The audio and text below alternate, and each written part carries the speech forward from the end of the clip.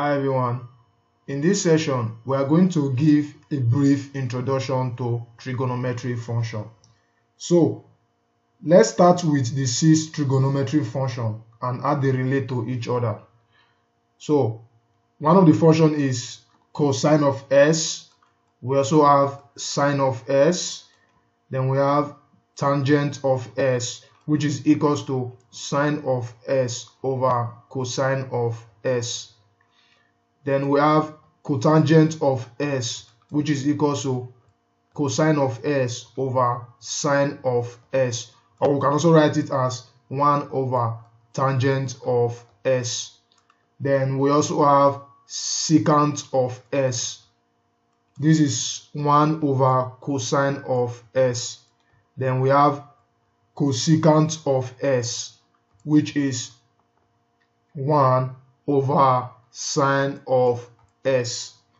So these are the six trigonometric functions you should know. So remember as well that all trigonometric functions can be defined in terms of right triangle. So this is the right triangle.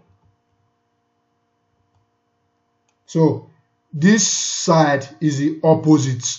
This is the opposite side. We call this side the opposite side.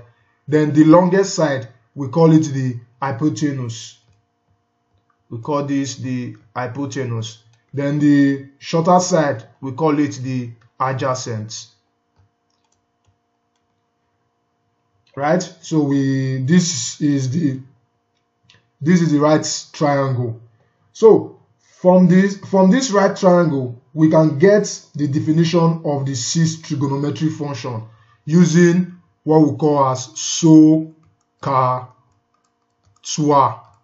So using this SOHCAHTOA, we can define the six trigonometric function, which is cos theta. So cos theta, this s is representing sine. This is sine. This c is representing cos, which is cosine. Then this t is representing tan, which is tangent.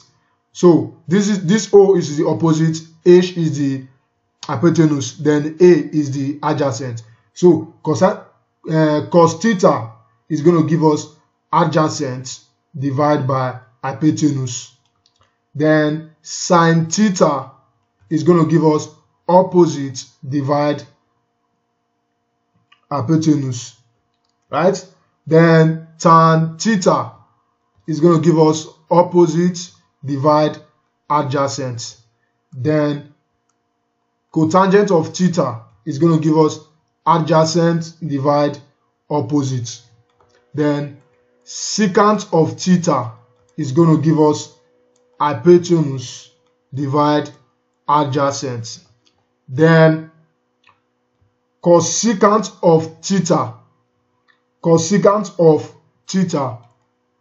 is going to give us hypotenuse divide opposite.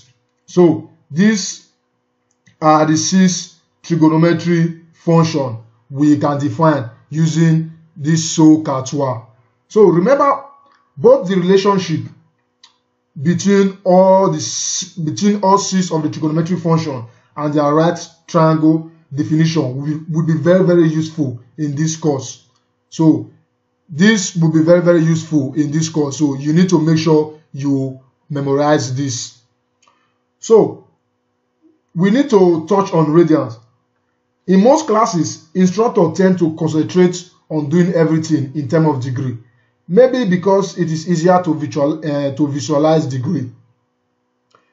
The same is true in many science classes. However, in a calculus class, almost everything is done in radian. So I'm going to write a table of some of the basic angle in both degree and radian. So I'm going to write the table here. So this is degree. So in degree, we have the angle 0. Then we have 30 degree. We have 45 degree. We have 60 degree, 90 degree, 180 degree, 270, and 360. So guys, this is the common angle we are going to see a lot in calculus. So in radian, 0 degree is also 0 radian. Then 30 degree is going to give us pi over 6 radian. 45 degree is pi over 4 radian. Then 60 degree is pi over 3 radian. Then 90 degree is pi over 2 radian. 180 degree is basically pi in radian. Then 270 degree is 3 pi over 2. Then 360 degree is 2 pi. So guys, you need to try to memorize this. So knowing this can help us to visualize each angle. So in the next lesson, we are going to introduce what we call unit circle. So unit circle is going to be very, very important in this course. So you need to understand unit circle for you to be able to understand trigonometry function. So in the next lesson, we are going to discuss unit circle.